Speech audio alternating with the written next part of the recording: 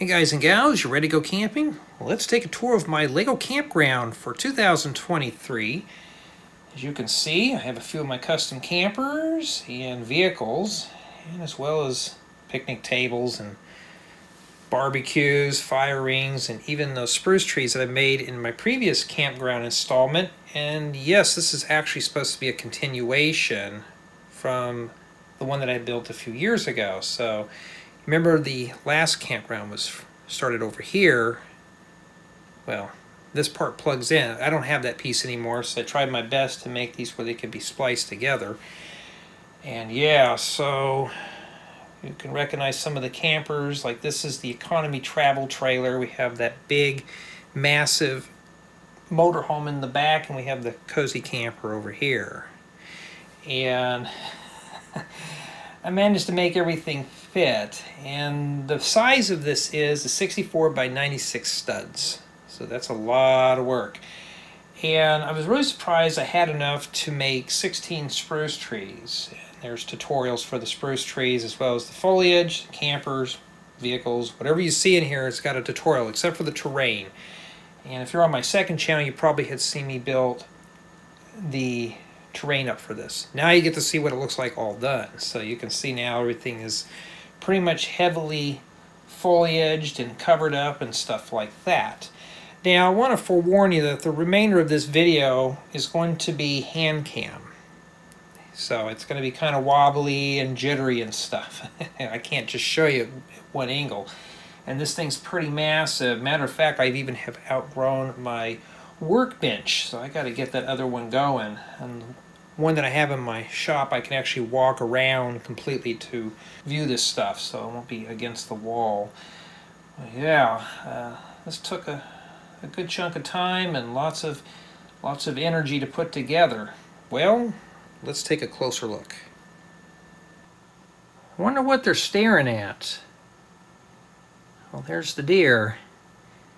Even this gentleman on the bike is even mesmerized by the deer. He's like, oh, there's something wild out here. So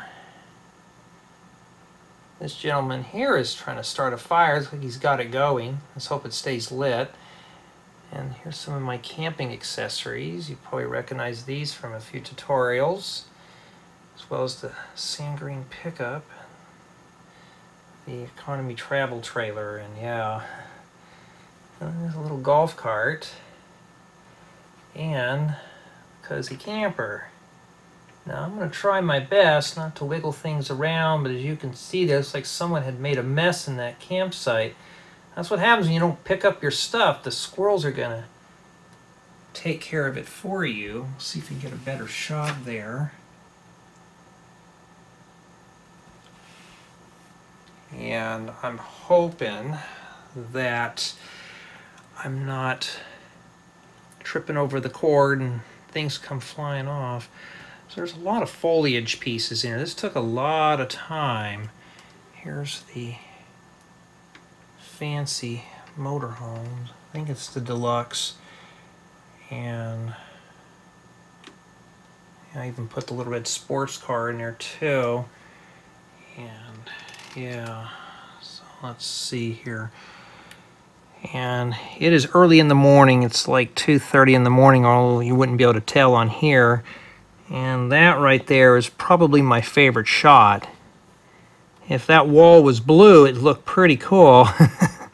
You can see right down there, all the way down to the cozy camper.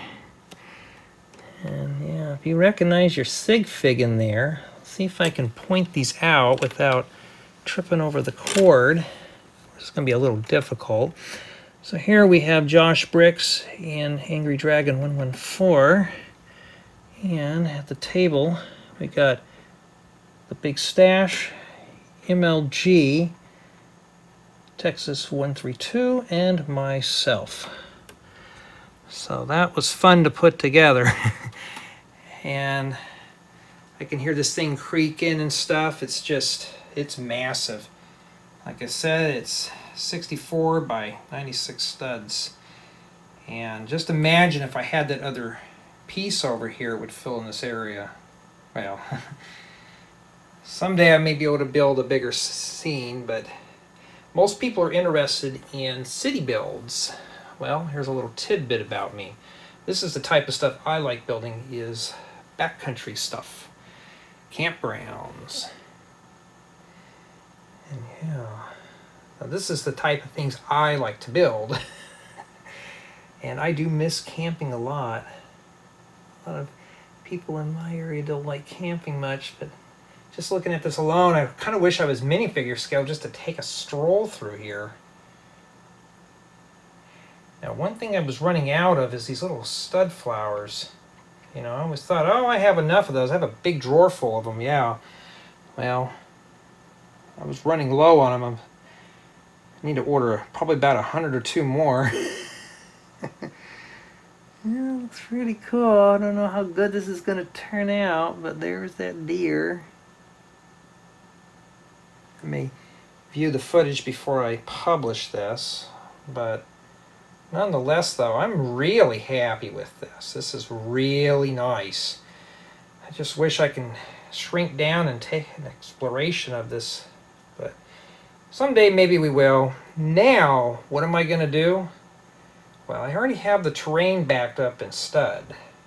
Now I'm going to have to catalog every piece in this so I can make a preserved copy of this before I dismantle it. But don't worry, I'm going to keep it together for a few weeks, and then yeah, I'll be parted out for another mock. So, tell me what you think of my campground mock. Well, this guy here seems to enjoy it. He's enjoying the deer, but yeah, I enjoyed putting this together. This was fun.